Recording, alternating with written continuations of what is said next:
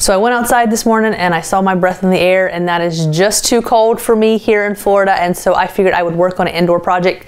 Clay is out of town this week, and I've been waiting for him to go out of town to make his birthday present. At Christmas time, I made Coy a leather cover for his art book, and so this is the one that I made for him. When Clay saw it, he said that he really liked it and said, man, I would really like to have one of those. And so I thought that would be the perfect birthday present, and with him being gone, I thought it was the perfect opportunity to do a video and show you how to do it. There are a few things that you will need for this project. The first is some sort of a backing. Now, I do not have any leather around my house right now, and so I ended up having to buy some leather. That was the most expensive part of this project. I found this on Etsy. It's the only place that I found really what I was looking for. And I will put the store where I bought this in the link below so you can go and check that out. And they have different sizes you can order. I went on and ordered a large piece because I wanted to have some extra here. I think I ordered a 24 by 36. I don't need that much for the book that I'm gonna make, but I just wanted to have extra. When you are looking for leather, you don't want to get it too thick and too stiff because it's gonna be really hard to get, the nice bend and opening of the book. This that I bought here is a 5 to 6 ounce, which is about 2 to 2.4 millimeters thick. You're not really going to want it much thicker than that, or you're going to have a hard time. And then the other thing that you're gonna need is some leather working tools. I got this kit on Amazon here, and it really has like all the tools that you need. And then you can use any type of a sketchbook or any size that you want. And then the only other really things that you're going to need, you're gonna need some contact cement, a hammer or a mallet, you're gonna need that. So when you do this, you have to go and punch holes all the way around this. And when you do that, one, it is extremely loud, but if you're putting this on your counter, you're gonna poke holes all on your counter.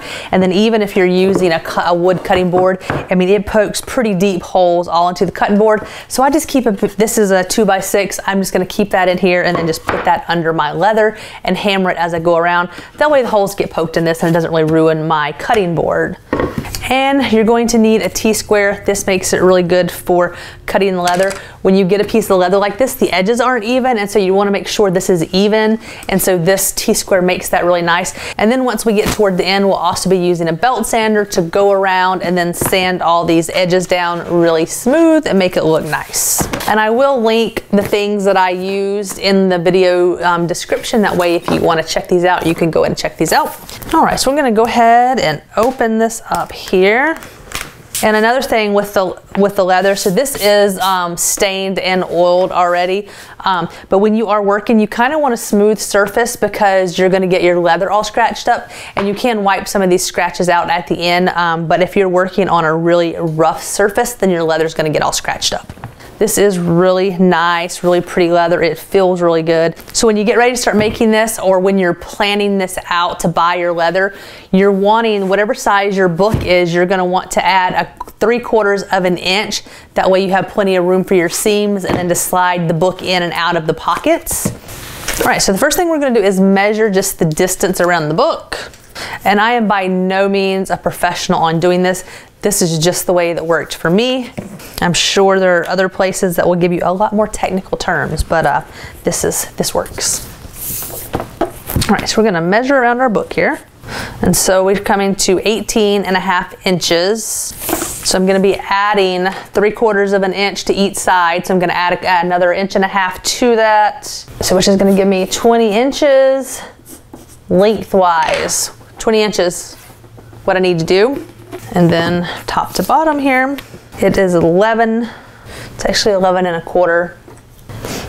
And then you're gonna want your 3/4 of an inch on the top and 3/4 of an inch on the bottom. Okay, so top to bottom, you're gonna want 12 3/4 of an inch. And then now you're just gonna cut your leather.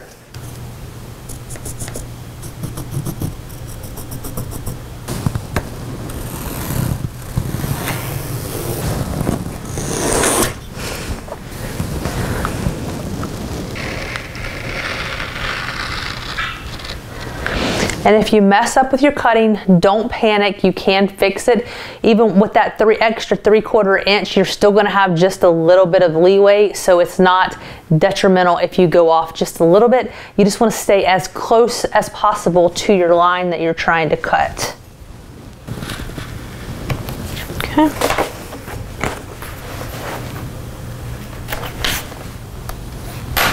All right, here is your piece of leather. And so this is what happens when you can see these scratches here. Sometimes you can buff these out. Let's see, it's not so bad anymore. But you just want to be careful sliding your leather around, even on the cutting board. So we just want to get all of our pieces cut first before we start sewing things together. But we do want to check this as you go just to make sure it fits before you start cutting up your other leather.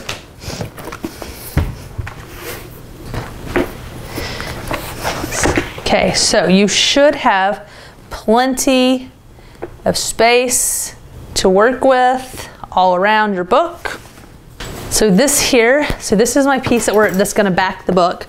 This is the other piece that was on the other side of this that we cut off. I'm just gonna flip it this way. That way I can make sure it goes all the way across my book here. And then I'm just going to divide this in half, and that's gonna be the depth of my pockets. Make sure I did not confuse you. This is how this fit together here. So this is how this fit. This is the back of our leather book here. And so this is the piece that I cut off. The only thing I'm gonna do to get my pocket depth is I'm gonna take this piece, flip it this way, and then I'm going to measure this and just divide it in half. That way, that is gonna be the depth of my inside pockets. And we have, so it's going to be 5 3/4 inch pockets on each side. My total length here going across is 11.5 inches, which means that my inside pockets are gonna be 5 3/4 of an inch wide, or deep, if however you want to say it. 5 3/4. So easy way to do this for, just to get it as wide as you need is just lay this on top of your pockets that you're fixing to cut. There you go. This is your book binding here. This is gonna be the pockets. So just lay your book binding on top, and then you can make your line all the way across. Just like that, and you know where to cut. All right. So now we have our inside pockets, and then we have our outside piece.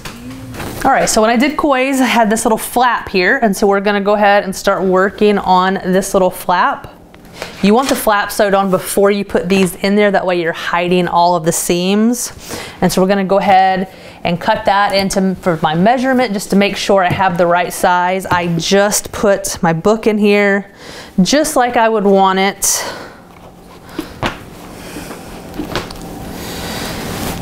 And then I just kind of wrap this around where I'm gonna put it in at.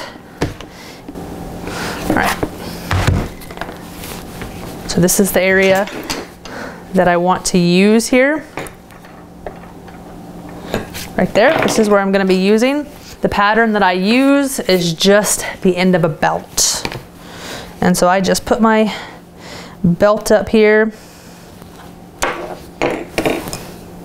And this is another one of the tools that come in that little kit, and then you're just gonna go and you just kind of scrape the leather around it.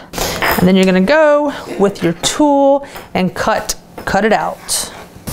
All right, so after we cut our piece with our belt, then I went back and cut just another little oval piece that matches the end of the belt.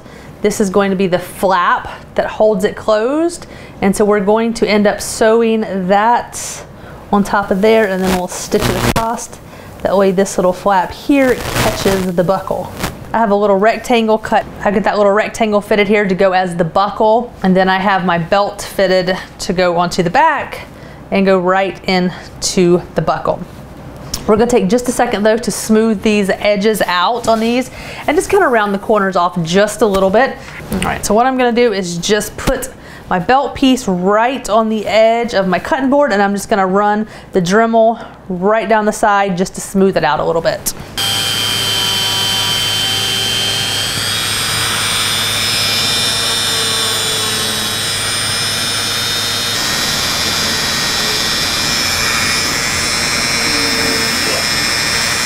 All right, so we're gonna go ahead and first put our belt pieces together. So the little flap that's gonna go on the top of the belt, we're gonna be using contact cement. Now, if you've never used contact cement, it's not like glue. You don't just put the glue on there and stick these together. You have to let it almost dry. It's gonna be like tacky feeling before you stick your leather together. And so we're gonna do that, but the first thing you have to do is you have to kind of scrape the back of the leather up, and then on top of this, we're gonna scrape this up to make sure we get a nice, good glue down. And so before we do that though, I just wanna make me a line. I wanna make me a line across here, that way I'm not scratching up too much of my leather. Okay, so we're gonna go ahead and glue this piece on, but we're also gonna go ahead and glue our buckle onto the front of our book. That way I want to do this because I'm gonna, once I glue this on, I'm gonna sew this on. And when I sew it, I want my stitches to be covered up by the flap, so I won't be able to see those stitches. So we're gonna go ahead and sew this on as well. And so I kind of put my book together and found out where I wanted, like just where this looked good is kind of how I did this. And then I measured from top to bottom to make sure I had it in the middle. And then I just used my little scratching tool and went and I scratched the outline of this. Now you're not going to glue this whole thing, you're only gluing just the sides of this down because that's where you're going to make your stitches at, and then you want the majority of this open in the middle. This is the little rectangle that I have scratched out where I'm going to put my buckle at, but I'm not going to glue the whole thing. I'm only going to glue to about right there on both sides, and that way that's where my stitches will go right across there, and then the rest of this will be open. And so I'm doing about 1/4 of an inch. That's what I'm going to be gluing here.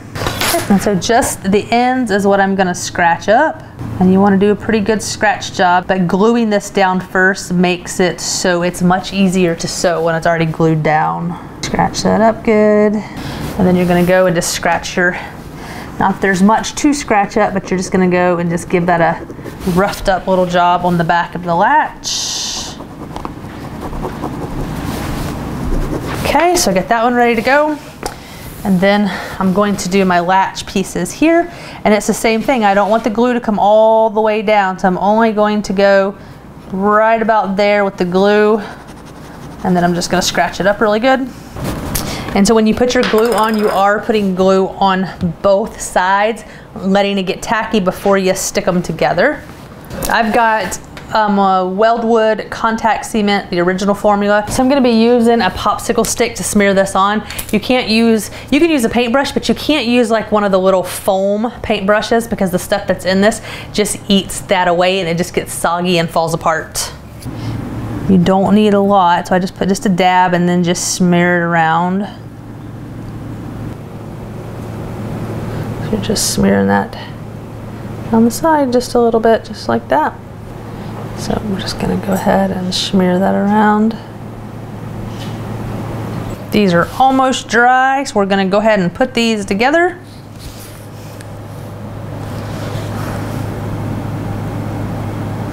I'm gonna put it on there, and then this one we're just gonna line up here. We're just gonna put something over the top of this because I don't want to get a bunch of scratches on that leather. Okay, so there's pretty much my area that I am getting ready to make my holes to start stitching. And so what you do here, you're just gonna put your punch right where you want it, and you're poking a hole in your leather. There you go. So you can see the hole right there. And we're just going to do that all the way around that line.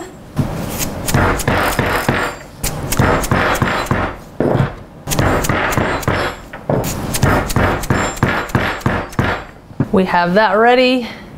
You can see the holes all the way in it. It is ready to sew up. And this is what I was talking about with the cutting board, about how it makes these big holes all in your cutting board. And it doesn't seem like a lot now, but by the time you do the entire book, it's a lot. And then you also, when you do this, you want a hole on the outside as well. Just one little stitch that goes on off of the buckle and around.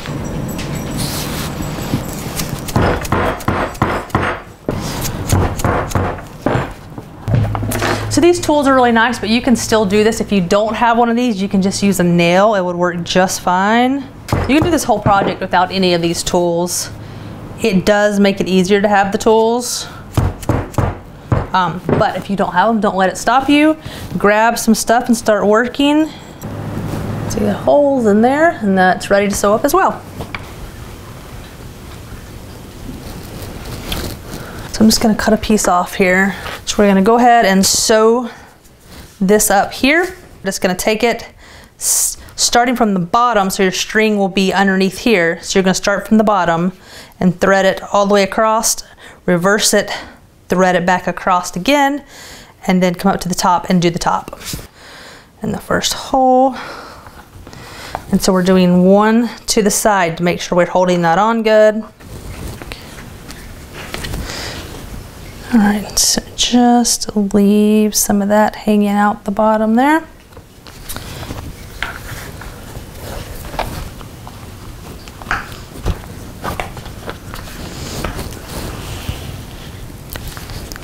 All right, so we're just gonna keep doing this all the way across. Once we get to here, we're gonna reverse, go back the other way. Okay, so we've gone all the way across and then all the way back.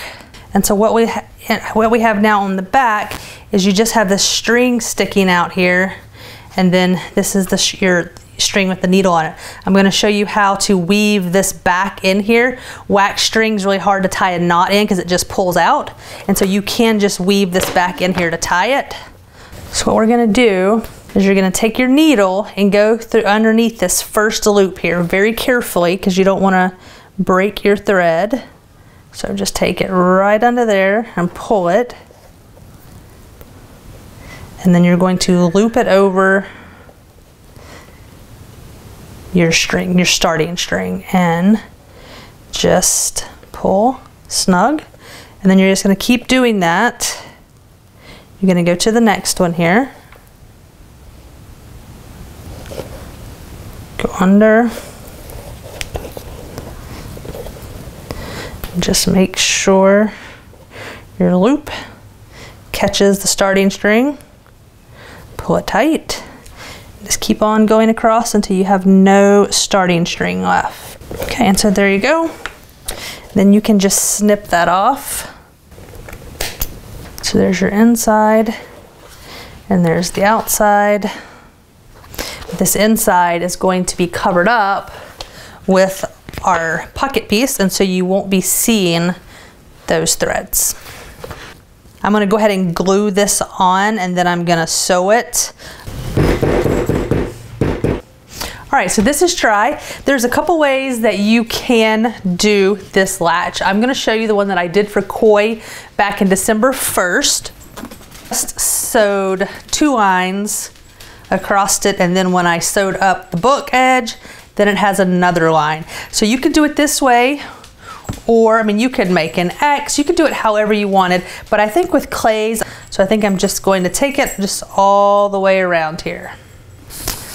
We have all of our pieces sewed up. The next thing that we need to do is we're going to put our inside flaps. It's what hold your journal in place. We're going to be putting these in here. And it's the same thing as you did on the other. You have to glue these pieces around here. You have to glue these pieces together. And so when you're doing the glue on the back here, you're not wanting a lot of glue, maybe a 1/4 inch, because if you put too much glue in there, you're not going to be able to get your book in there. So just paint that all around the edge. All right, so there you can see I've done just a small strip all the way around. I'm gonna go ahead and do the other side here. Okay, so these are somewhat tacky. We're just gonna go ahead and put these down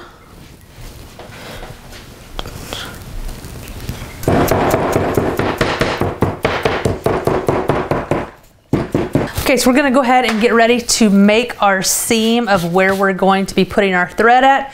You want to use your little tool. If you don't have this, you can just use a ruler and measure across and then just kind of round your corners off. Now you are sewing this, you're sewing your pieces of leather together, but you're still going across this as well. You're making your seam across around the entire book.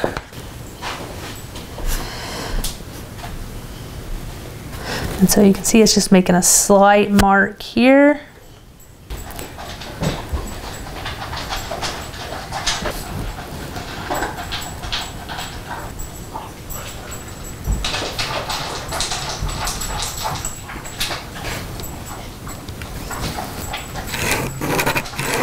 Now we're just gonna go and work around here and just make our holes all the way through. So we are done with all the holes. I just went all around the whole book and put the holes in there.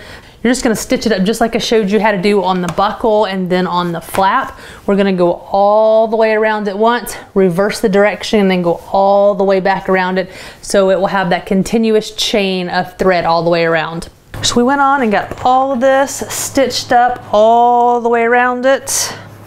And so once you get done with that, then you have this little spot that doesn't look too pretty. This is where all of the threads started right here. And so we're just gonna go and make this look just a little bit better. You are going to have extra threads here because, this is where you started and ended your threads twice. But we're just gonna go and make it just look just a little bit nicer. So what we're going to be doing, clip these extra strings off here.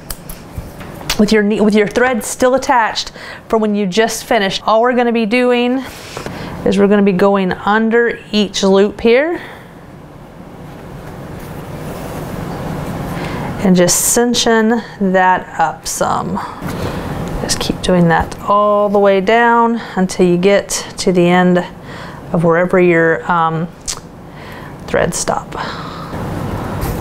Just keep on and just kind of snug your line as you go to make sure you're cinching it down, and make sure you're getting under the bottom loop, not just that top extra piece of string. Okay, so we are done. I'm just gonna give this a quick little tie off. I have a loop right here. Just gonna put my string through that loop, pull it almost to the end, go back through the loop again, and our messy little line is now a nice clean straight line. After that, you can go ahead and just clip it off. There you go. And there you go. All right, so here we go. Moment of truth here. Goes on that side, nice and good. Then to get our back in, we just put it in.